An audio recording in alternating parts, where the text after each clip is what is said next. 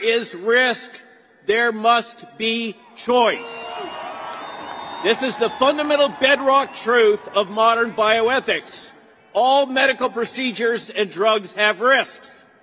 All of us have the right to understand these risks and to decide for ourselves whether we willingly accept those risks.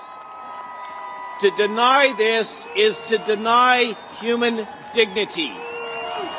The effects of the legacy media and big tech promoted fear and psychological manipulation, which have deeply distorted public health policy.